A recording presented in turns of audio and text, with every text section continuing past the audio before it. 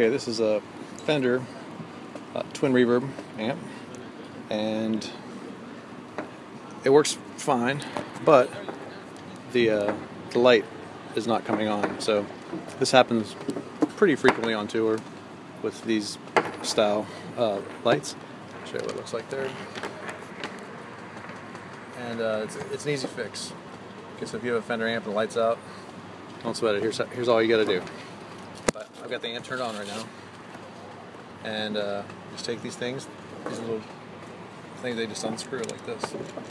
And usually the bulb is just loose inside, so I'll find out in a second. Bulb, so if you push in just a little bit, yep, there it is, see? The bulb